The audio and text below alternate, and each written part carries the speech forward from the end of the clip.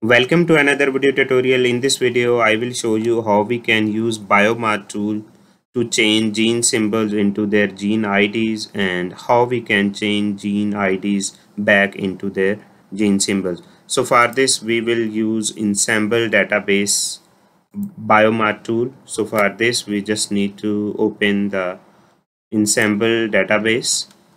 So after opening that website, you can simply go to this BioMart tool. So when you will click on this BioMart tool, this tool will be open. So before entering, you can simply click on this new. After clicking this new, you have to choose the database.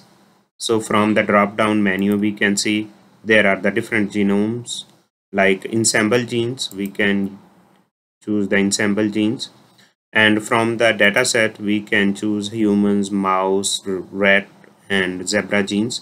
And there are also many other animals which have been sequenced so far.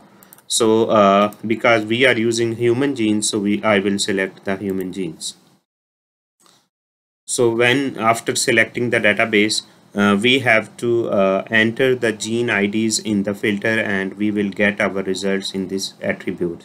So first of all, let's input our gene symbols, and for after clicking this filter, you can go with the gene symbols, and here you can see we can input our external reference IDs list, and we can maximum up to 500 are advised.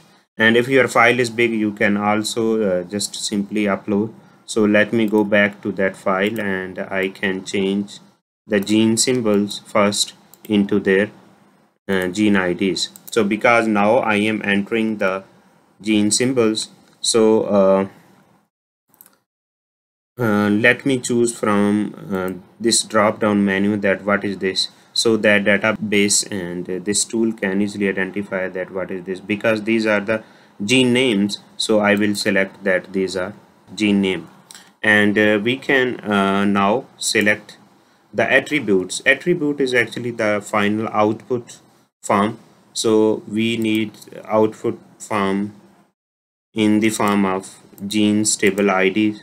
We can also select the gene name so that at the meanwhile we can know the gene name is corresponding to which gene stable ID. You can also get other information like the transcript ID, but for the time being I don't need. And I am just clicking this phenotype description if this gene has annotation. So when you can just click up to 3 items, and when you are done with your values, you can simply click on this result button. So when you will click on this result button, so your final output file will be loaded. You can see here all the gene name symbols have been corresponding with their gene symbol IDs, and for some of the gene whose phenotype has been reported also been given. So now you can simply export this file in the form of Excel or TSV. So you can simply click on this go.